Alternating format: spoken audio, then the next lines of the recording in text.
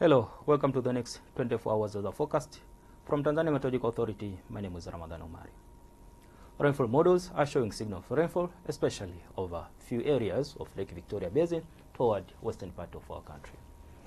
And tonight, few areas of Lake Victoria Basin, together with Kigoma and the Tabora regions, are expected to feature partly cloudy condition, thunder showers, while the remaining region are expected to feature just partly cloudy condition.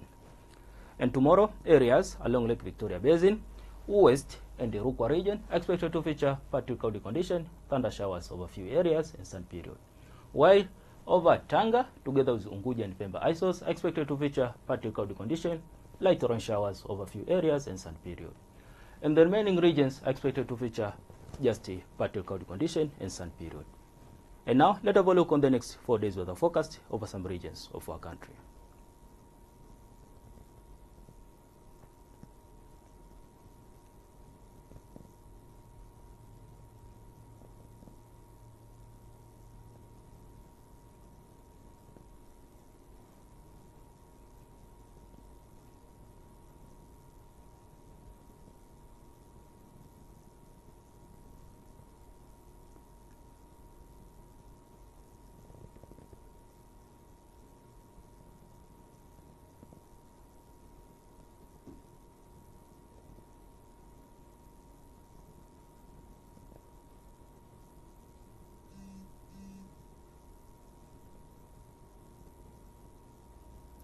From Tanzania Meteorological Authority, that is all for today. Thank you for watching and goodbye.